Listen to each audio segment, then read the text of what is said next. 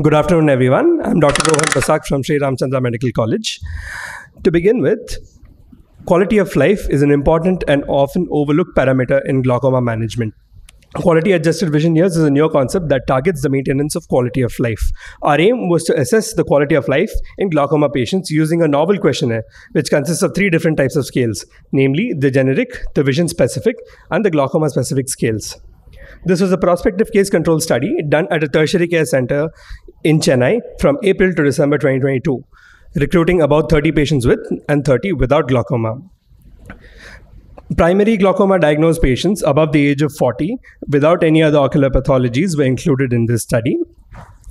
This questionnaire focused on generic domains such as health, social functioning, and dependency, as well as glaucoma-specific domains such as central and near vision, peripheral vision, and dark adaptation and glare. This consisted of a total of 25 questions with 5 options for each question assigned a score of 1 to 5. Higher scores indicated difficulty with a certain task, and since 3 questions pertain to driving, which wasn't a common activity for all our participants, an index score was calculated for each question, which was the ratio of the patient score to the maximum possible score for that question, and was compared between the domains and the component questionnaires. So there was no difference noted between the mean ages and genders of both cases and controls. Most of the patients fell into the moderate glaucoma category, whereas patients above the age of 70 mostly fell in the severe category. Statistically significant difference in the mean scores were observed between the cases and controls, except in the mild group. Among all domains, better quality of life with lower scores were noted in the general and mental health domains, whereas dark adaptation and glare had higher scores, indicating poorer quality of life. Mild and moderate cases assigned higher scores to dark adaptation and glare, whereas the severe glaucoma patients had difficulty with peripheral vision.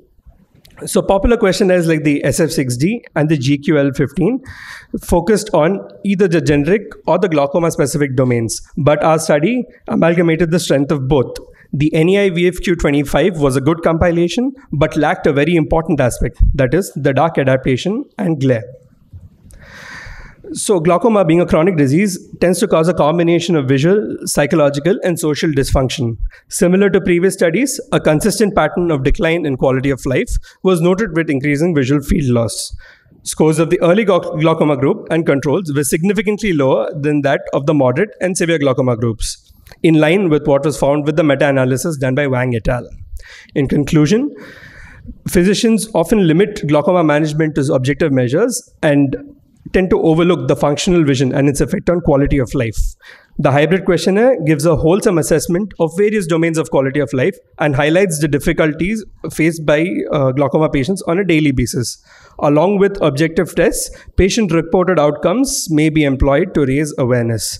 This study had certain limitations.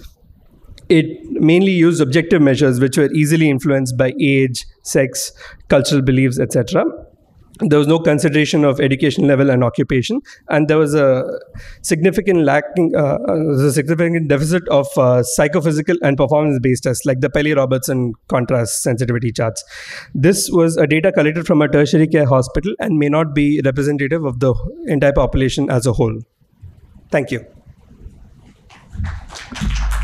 Thank you. New perspective on glaucoma. And another limitation I found at the financial background also, economic, the cost of glaucoma drugs, anti-glaucoma drugs, that could also be a part which could add in it.